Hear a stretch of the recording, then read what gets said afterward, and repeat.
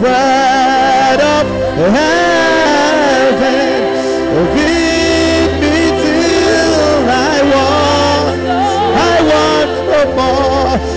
Fill my cup, fill it now, and make me whole.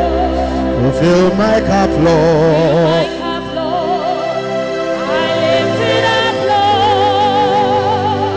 So come and quench the thirsty of my soul.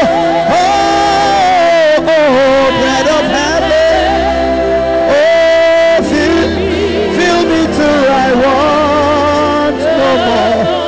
Fill my cup, Lord, and make me whole. Bread of heaven.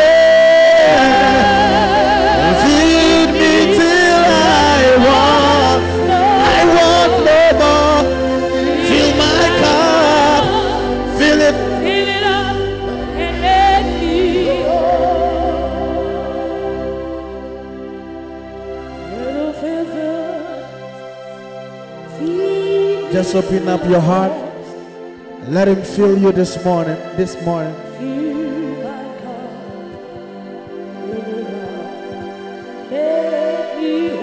Just open your heart, open your mouth wide and let him fill you.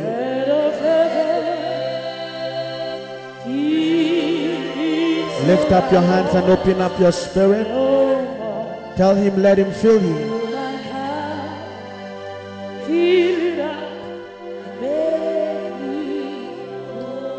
Fill us this morning, Holy Spirit. In the name of Jesus. We don't want to leave your presence the same, Lord. Let us leave satisfied. In Jesus' name, amen and amen. Clap your hands and take your seat in the presence of God. Hallelujah. 2 Corinthians chapter 5 verse 20. The Bible said we Christians are ambassadors of the Lord. Hallelujah. And as ambassadors we are called to represent God. Hallelujah. On the earth. The world has formulated a limited conception of who God is. Hallelujah. The world has a mindset and they have limited God. They have a limited conception of who God is. But God has called you and I to be an ambassador of God on earth. In other words, he has called us to represent God again on the earth. Hallelujah. You get it? God has called us to present God again on earth. The Bible said God was in Christ reconciling the world unto himself, and he has given us the same spirit of reconciliation.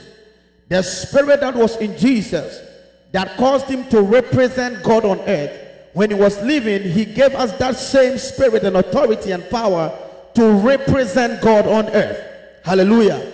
That means that in every avenue of our life, we have to demonstrate the power and the glory and the riches of his kingdom through our lifestyle and through whatever we do. Hallelujah. And so in whatever avenue you find yourself, whether you're a businessman, a preacher, a singer, a dancer, whatever you do, your mandate is to represent God in that aspect. Hallelujah. Is to present God in his manifold glory in that aspect. Hallelujah. That is why you don't have to look down on yourself. You are a representative of God on earth. If the Bible said you are an ambassador, we know the duty of an ambassador. He represents his nation. We represent the kingdom of God on earth. That is why when Jesus was praying, he said, when ye pray, pray like this: Our Father who art in heaven, hallowed be thy name, thy kingdom come, thy will be done on earth as it is in heaven. Hallelujah to Jesus. The Lord God Almighty has injected much power and authority, delegated power and authority in the hands of everyone that is born again. Hallelujah to Jesus.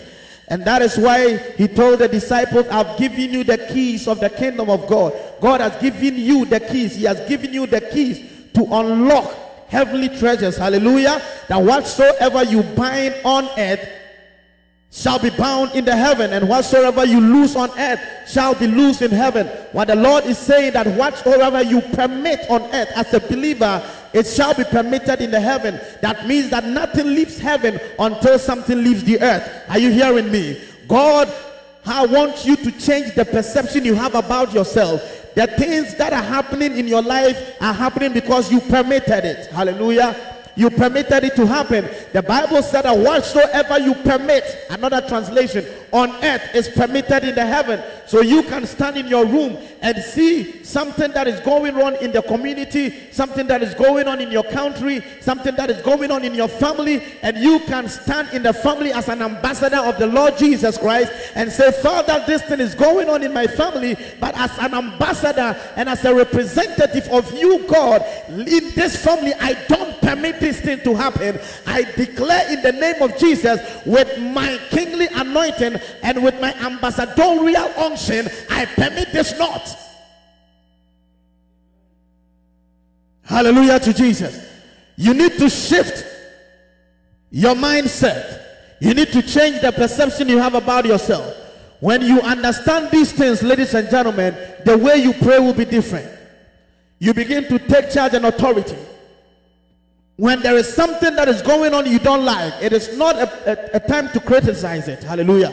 It is time to change it on your knees.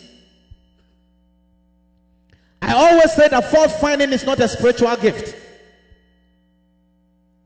Tell your neighbor, fault finding, it is not a spiritual gift. Hallelujah. Whatever you see that is wrong, God has given you the authority to change it. The moment you are able to identify it, that means the key is in your hand to change it. Not everybody has the grace to see what you see. Not everybody has the grace to be inspired the way you are inspired. Anything that ever came to your mind to do, that means you have the power to do it. Hallelujah. In the book of Malachi, the last chapter, the Bible talks about the spirit and the power of Elijah.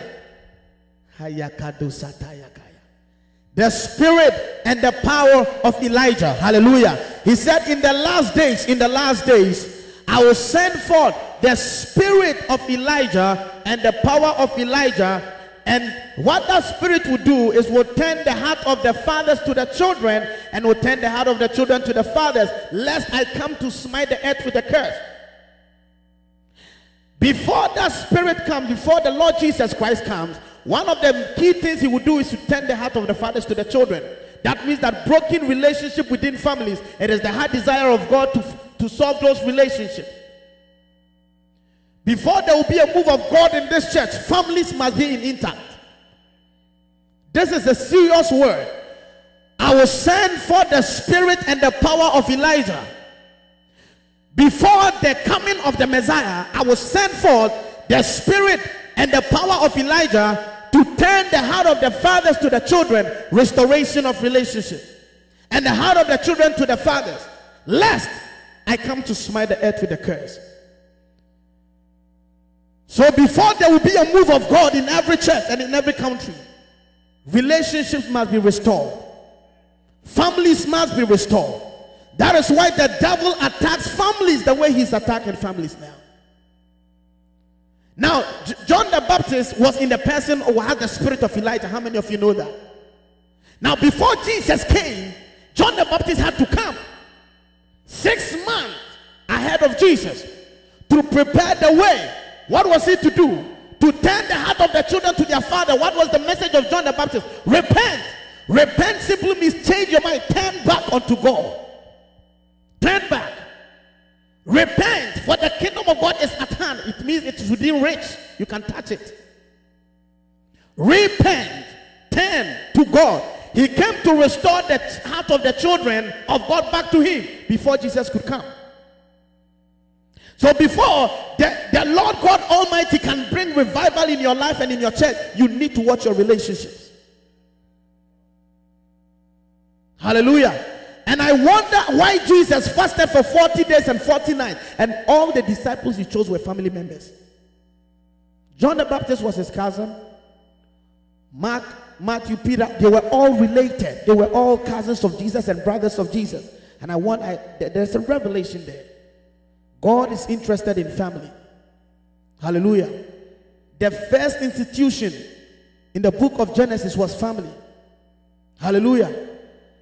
If you have a problem with your wife, your husband, your children, restore it. And this is what the Lord wants to do, to restore. There are 3 things the Lord wants to do this year that I will speak about as when God revealed it to me. Hallelujah. Hallelujah. Now, before we will experience the move and the power of God, please, you need to restore your relationship with your parents, your family. This is a prophecy I'm giving. Before any rain came, there was a sound. Elijah said, I hear the sound of abundance of rain. Before there will be rain, a sound must occur. John the Baptist was the sound, the voice crying in the wilderness. Before Jesus, the rain, the manna rain of heaven came. Before light came, God had to make a sound, let there be light. And light appeared. I pray that the sound of heaven shall ring in this house. The Bible said, and there came a sound as a mighty rushing wind, and it entered into the room. Then the tongues of fire came. There must be a sound in this house. Hallelujah. Your worship could be a sound unto heaven. Your worship, your prayers, your clap offering, your noise making, they are sounds that can release revival. Hallelujah to Jesus Christ. Hallelujah to Jesus. Say, Lord, let there be sound. Let there be sound. Another revelation here is the spirit of Elijah. Whenever Elijah comes, he comes out of the wilderness, and by the time he leaves rain. Whenever Elijah appears, he always appears from the wilderness. But after he comes, he leaves rain. Hallelujah. John the Baptist came out of the wilderness. He was the son of a high priest. He could have lived in the palace and enjoyed the comforts of kingship. Hallelujah. And priesthood. But he decided to be in the wilderness. Then he began to make sounds. And after he made a sound, the rain of heaven came, who was Jesus Christ. Now, one thing that amazes me about Elijah was when Elijah was in the wilderness, when there was drought and famine, there was no rain, what bird fed Elijah? Who can tell me? Raven. You know why God allowed raven to feed Elijah? It was a prophecy to this generation, to the generation of the Elijah-less generation. Hallelujah. There was drought, there was famine, there was no rain, and God allowed raven